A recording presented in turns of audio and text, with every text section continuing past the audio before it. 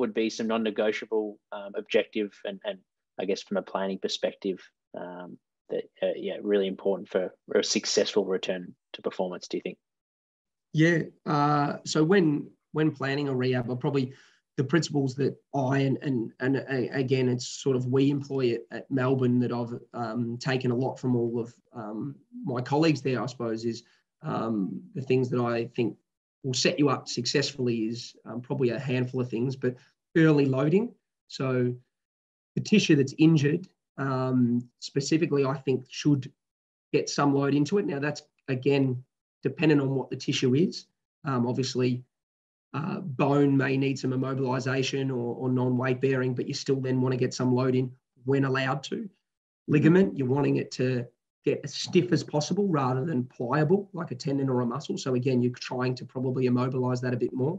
Your favourite ways to self-develop yourself? You've mentioned and throughout the whole podcast how you're curious and you love to ask questions from your colleagues. So clearly that's something that you really value, asking a lot of questions. Are there some other methods that you've found helpful along the way, whether it be podcasts, research articles, calling other colleagues outside of different sports? Yeah, I think what you touched on would probably be what I'd have as the number one, like using your colleagues around you, whatever environment you're in. I'd be putting a sure bet that there'd be people around you that you can learn from, and probably sometimes could even be annoying for my colleagues as people I've worked with, but I like to ask them lots of questions, even yourself, Jack, when we're chewing the fat in the weight room of an afternoon. I think that's probably how I've developed my knowledge the most. About from a challenge point of view or moments throughout your professional career where you've been in a challenging situation, but ultimately you've worked through it and learned something from it. What would be the challenge, and then what did you learn? It's not necessarily a specific situation, but the challenge of working within a team in elite sport, I touched on, like the collaborating is one of the best things, but it also can be one of the most difficult things because there's so many different opinions and inputs. Everyone's trying to achieve the same thing, but there's also an element of a little bit of slice of the pie and be heard, and I want my opinion to be taken seriously. So the challenge of that is enormous. And I think that how you can maximise that is sort of enter those discussions with a bit of humility. Business point of view, no doubt there'll be some business owners listening in.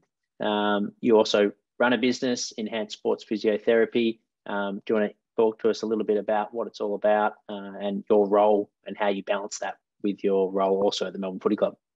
Yeah, sure, mate. I started it with my best mate from uni, David Fay. He's an exceptional physio that's had different experience in sport himself, and he's an exceptional business mind as well. So we sort of work well together. We set up this clinic that we run very much part-time, involved with sort of around our other work. And I think, I've touched on it, but in terms of the challenge of running a business is really rewarding, but also just the clinical exposure that Dave and I get. We've developed a little bit of a brand of sort of sporting clientele linked to local sporting clubs and surgeons and doctors sending us sort of the sporting and active population. So the people that we're getting through the door are people who are motivated and athletes that we really enjoy working with. So from a rehab perspective, I know you're big on your processes and planning. Can you touch on why this is so important to you from a rehabilitation point of view? Yeah, sure, mate. I think that, as you said, having a sound process, robust process within a team is so important. I think that the first and foremost is that I think it sets the athlete up with the highest chance of success. I think that just across my career, the processes can adapt, but having a sound sort of